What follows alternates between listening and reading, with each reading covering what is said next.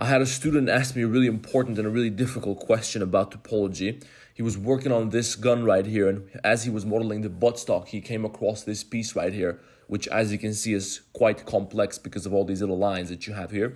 And he wanted to know how I would create this, but it's also important that you create this, or that I show him how to create this in a way that it can connect to the other geometry on this buttstock. So this is a really difficult topology question. I'm going to show you how I would solve this problem, and then hopefully you're going to be able to take away some topology lessons so you can apply them in your own workflows. Now we're going to start up a new file, because this one is a little bit slow because there's a lot of polygons, and this is where I'm going to show you how I would create this thing, okay? First things first, you're going to need to start with a cylinder, okay? And that cylinder, or we can do a circle, it needs to have 32 vertices, and then we're going to extrude this up by whatever. It can be something like this, right? Now we're also going to need a loop cut right here, and we're going to have to delete the back half of this circle, or maybe before we delete this, we're going to scale it down on the x-axis by something like 0.5. That's going to give us the kind of thinner shape of the cylinder. It's not like a fully round cylinder. It's like it's a little bit compressed, okay? So that's why we're scaling it down here.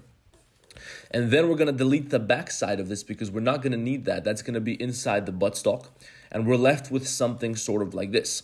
Once you have something like this, we're going to select everything except some of the faces on the sides like this.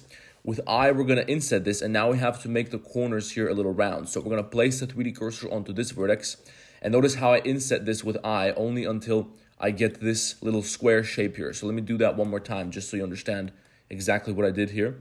And I'm also going to turn on my screencast key so you guys can see the buttons that I'm pressing. But as I inset this, right now, you can see that I want to bring it around here. Well, anyway, whatever distance I inset it by, it's always going to be a square. But anyway, this has to be the width of that little gap here. So now I want to have my 3D cursor over here, and I'm going to set the pivot point to 3D cursor.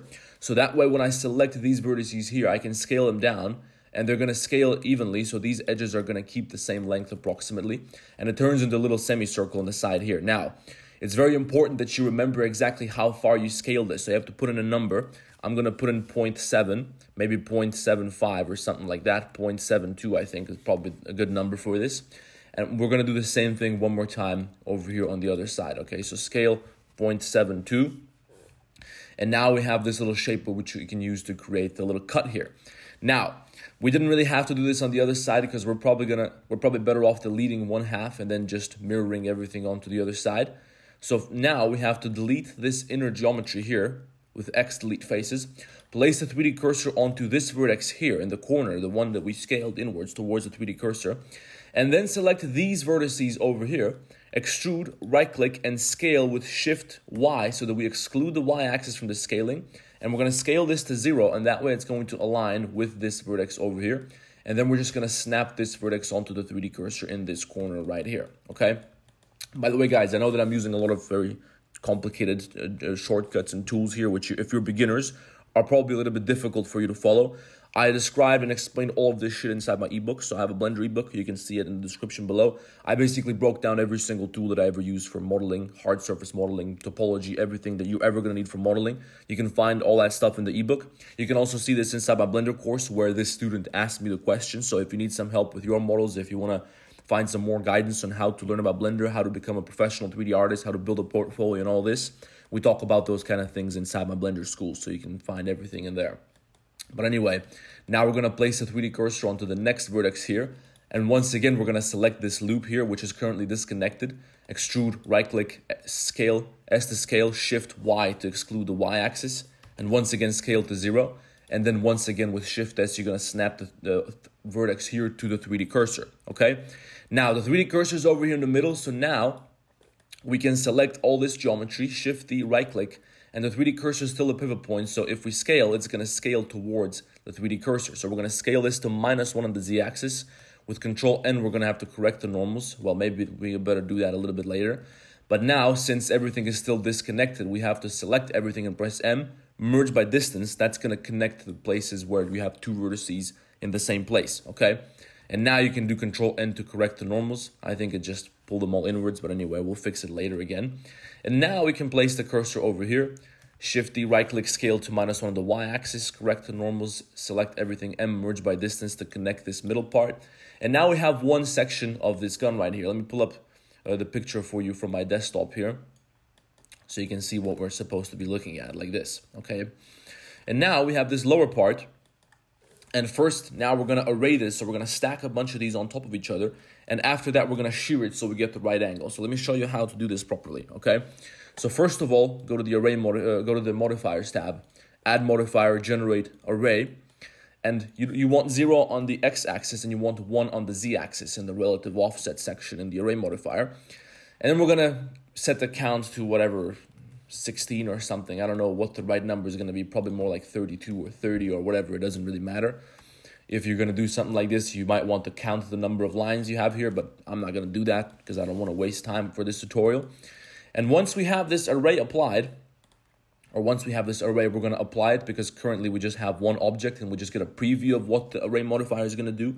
We want to have all this geometry editable, so we're going to go to object mode and apply the array modifier like this. Select everything. Currently, they're probably still disconnected, as you can see right here. So select everything. Once again, M merge by distance. And then this is very important because now we're going to give this a little bit of an angle. Well, before we give it an angle, we still have to connect. We still have to make a little hemisphere over here at the top, or it's probably a quarter of a sphere. And to do that, we're going to place our 3D cursor between these two vertices over here on the corners, Shift S, cursor is selected. And then in object mode with Shift A, we're going to add a cube. Now, the reason that we're adding a cube is so that we can subdivide it and turn it into a sphere. And then we're not going to have any triangles, because when you add a UV sphere, you got these triangles on top, and that can cause you all sorts of problems. I don't really like that. Well, you could have used the UV sphere. It's not really going to be a problem. But the topology in general is better when you do Control 3. When you subdivide this to 3 levels, okay, you get exactly 32 vertices on the circumference of this, or on the, what do you call this, around this sphere, right, on the equator of this ball right here. Which is exactly right, because we had 32 vertices on the circle that we created here initially, which means when we cut this shit up in half and whatever, we're going to be able to connect this perfectly. So apply this modifier so we have the geometry. Then go ahead and add the cast modifier here, set the factor to 1. That's just going to slightly reshape this so we get a perfect sphere out of it. Here's what we had before this modifier. It was something like this. And then when you add the cast modifier with a shape value of 1, as you can see, it's a little bit different, right? So here's without, here's with. So it's a little bit more of a ball. Apply this modifier as well. And now go to top view. And from top view, you're going to scale this up a little bit like this. Okay. You want to zoom in on this part. Make sure that your pivot point is exactly in the middle of the ball. So Shift S, cursor to select it, since the 3D cursor is the pivot point. And now you're going to scale this up a little bit on the y-axis just to make sure it connects perfectly with this little side right here, or as closely as possible. Right now we're in top view orthographic projection, so you can see that now I can zoom in infinitely almost and make sure that these are connecting. And now with SX, I'm going to scale this down the x-axis until it approximately aligns over here. This doesn't have to be exact, because now we're going to delete the bottom half of this circle, or of this sphere. Then we're going to go to top view and we're going to select the back half, which we're also going to delete. And we're also going to delete this segment over here at the bottom so that we can join these together in object mode with Control J. And then we can go to edge select mode, select this edge loop, Shift Alt right click, or click to select this edge loop here. Now for me, this is W to open up this menu over here, which allows me to bridge edge loops. For you, it might be right click, because it kind of depends on how you set up your shortcuts. For me, I use my right click to select, and I use my left click to snap the 3D cursor around. So for you, I think right click might open up this menu, but for me, it's W, bridge edge loops. Otherwise, you can probably dig this shit up somewhere. I don't know exactly where you're gonna be able to find this edge. There you go, bridge edge loops in edit mode, okay? So now you have this ball up here. So now the shape is more or less ready. We just have to place the 3D cursor at the bottom here. My origin is here, so I can do this in object mode. Otherwise, if you're in edit mode, or if you don't have your origin here, you could just place the 3D cursor into in between these two vertices, and it's going to be exactly in the middle.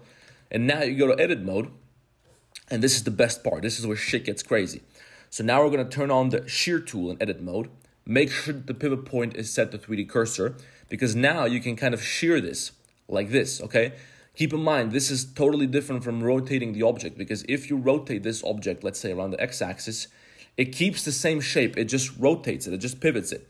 But this kind of stretches it out only on the x-axis. Of course, you can do this in all these different directions, and I'm talking about the x-axis as marked by this little line. It's actually the y-axis in this case, but that's besides the point. It's red, that's why I called it the x-axis. Maybe it's the local x-axis for this object. It isn't, whatever. So now you can use this to shear it. So it's kind of like you're kind of stretching it out like this. Okay, imagine if you have an image, you take the top edge and you just pull it to the side and it stretches out. That's kind of what you're doing. And we're going to set the offset number here to minus 0.8, although it'll probably be much better. Minus 0.8, I did something wrong. It'll probably be much better if we first scale this up by, let's say, 1.5 to make it thicker. And now we can shear this by minus 0.8 or whatever the right angle is going to be for you. You might have to play around with this a little bit more. You might have to rotate it or whatever the case may be. But now, as you can see back here, this is pretty much the shape that we were trying to go for. Of course, you can still work on some more details here. For example, I'm also probably going to want to bevel these edges on the outline here. So like this, Alt right click, Shift Alt right click, I'll select a few of these. Shift G, select similar face angles to select the others. I'm going to reduce the threshold a little bit because I don't want to select the edges on the inside. And then with Control B, I'm going to bevel these a little bit. Now let me just set the shape value here to 1, 2 segments, object shade smooth. Okay, so now this looks cute. And now this is how you can create this type of shape. And the most important thing here is this. Okay, this is the key takeaway for why I created this using this particular method. Let me tell you. So when you're working with complex topology like this, where everything has to be connected, you always want to try and make sure that you have what's called geometric consistency. This is how I refer to this concept, okay? What I'm talking about is you want all your faces to have approximately the same shape and approximately the same size, okay?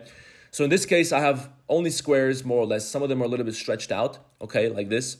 But as you can see, I'm not really going to have anything crazy like some very long and thin faces like this or some weird triangles and stuff like that. Everything is flowing nicely. Everything is more or less even, okay?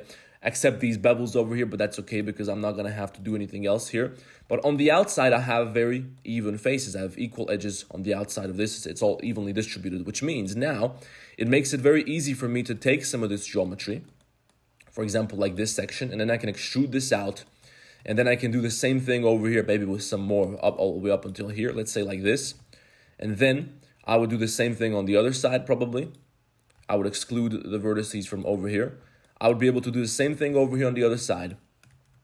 So we can pull this out on the y-axis, and then we can extrude this up a little bit. Of course, you're going to want to straighten this out and cut this with a knife tool maybe so it's all straight, and then you can add more loop cuts here so you have more squares. And this is what's going to allow you to create all sorts of other shapes like the ones that you have back here. So now, for example, let's say hypothetically, if we're trying to do this for real, we want to create these other dents in the back. So now what we can do is, I think we should probably do this one more time. Let me just quickly demonstrate this to you because this is really important. So now we can take this segment further to the back like this. We can scale it to 0 on the y-axis like this. And then add a bunch of loop cuts here so we have more or less square faces. Of course, these are a little bit bigger than these. That's besides the point, really. We want some squares over here as well. And now we can just sort of take some surfaces from over here. I'm just doing this quickly just to show you.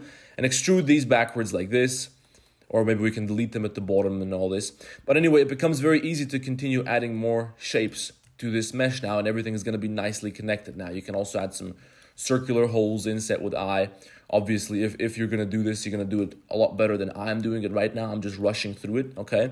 But the idea is you can now very easily model all sorts of shapes out of this object and everything is going to be very well connected. So this is the kind of thing that you have to keep in mind when you're creating very sophisticated objects like this, okay? This is why this is really difficult, and this is why I highly recommend that you watch Thomas Colin 3D on YouTube because he's the one that taught me this type of shit. Before I met Thomas Colin, I didn't know fuck all about topology. I was just modeling with fucking Boolean modifiers and shit like that, which for many reasons, which I'm not going to get into in this video, is probably not the best thing to do, okay? But if you watch Thomas Colin, you think about shit like this that I just described to you here. So this is how you're going to be able to create this rifle. This is how I created the rifle that I showed you earlier, which, by the way, I have a video for on my YouTube channel. If you have any questions, you can message me on Instagram. Also, check out my Blender school, my Digitally Enhanced Club. The link is in the description. This is where you can learn more about Blender and becoming a pro and all this stuff. And check out the ebook if you want to learn more tips and tricks like this. I'll see you guys in the next one.